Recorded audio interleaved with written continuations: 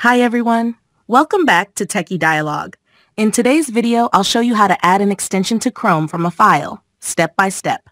It's an easy process and super helpful if you have a custom extension or one downloaded from another source.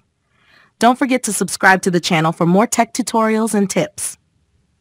Step 1. To start, open Google Chrome. Click on the three dots in the top right corner of the browser, then select Extensions from the menu.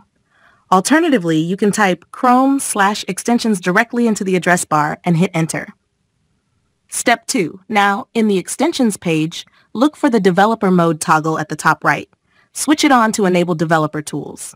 You'll notice 3 new options appear: Load Unpacked, Pack Extension, and Update. Step 3. Next, click on the Load Unpacked button. This will open a file browser window. Navigate through your PC to locate the folder containing the extension files. Once you've found it, select the folder and click Select Folder or Open, depending on your system. Once you've done that, Chrome will automatically load the extension and you'll see it appear in the extensions list. And that's it. Thanks for watching, and I'll see you in the next video.